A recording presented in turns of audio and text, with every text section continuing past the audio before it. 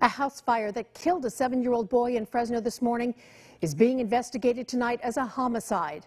Isaac Vallejo died at his home on College and McKenzie Avenues. A vigil was held for the boy tonight. CBS 47's Catherine Phillips joins us live from the Fresno Police Department with the latest on this investigation. Catherine.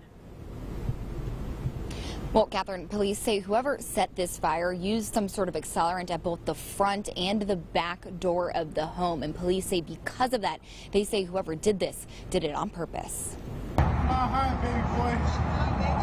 Tears flow as family and friends of 7-year-old Isaac Vallejo start to say goodbye. Fresno police say he died in Avenue early Wednesday morning.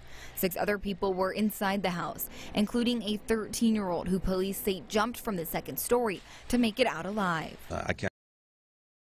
They would have been having to jump from the 2nd story to save their own life, and unfortunately the 7-year-old couldn't make that jump. Now the case is a homicide investigation. Chief Paco Balderrama says there's proof someone purposely set the house on fire, using some sort of accelerant to make the fire spread even faster. The fire was not just set, deliberately set in the front of the house, also the back of the house.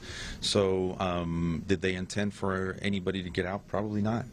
And they were successful in murdering at least one person, an innocent child. No suspects have been identified just yet, and police say they don't know if any particular person in the house was a target, leaving family and friends of Isaac to grieve without answers. A horrible act, and we don't know what the motive was, but I'm very confident that we're going to find that out.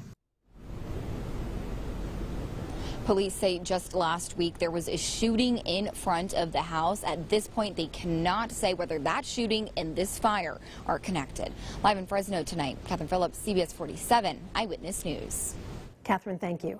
And for continuing coverage of the investigation, be sure to stay with Eyewitness News online, on air, and at yourcentralvalley.com.